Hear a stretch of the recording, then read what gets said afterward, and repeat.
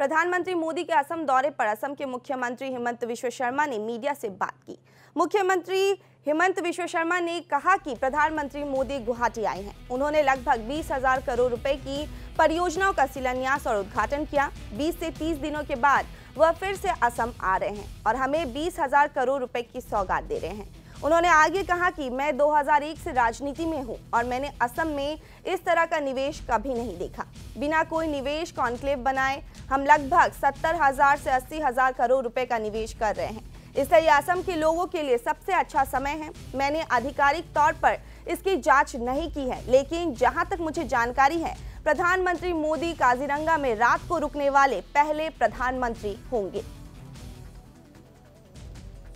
You can imagine the kind of investment Assam is attracting. Prime Minister has come to Guwahati. He laid foundation stone or inaugurated almost project worth 20,000 crores.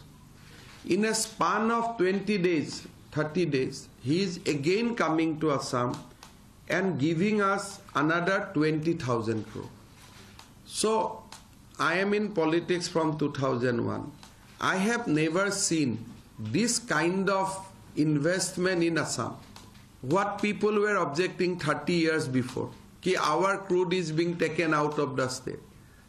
Today Prime Minister is sending back crude to Assam. He is not only instrumental in expanding the refining capacity in Numaligarh.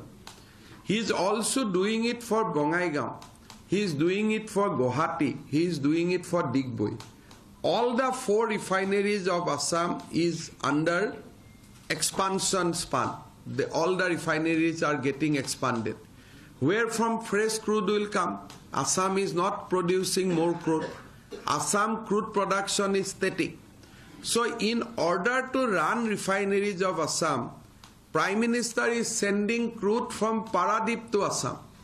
So when Assam even aspire for that, when people of Assam demanded for that, we never demanded for all these things also. Because we were not aware that it is possible to send back crude from Paradip to Guwahati or to Numaligarh. So these are the golden period of Assam.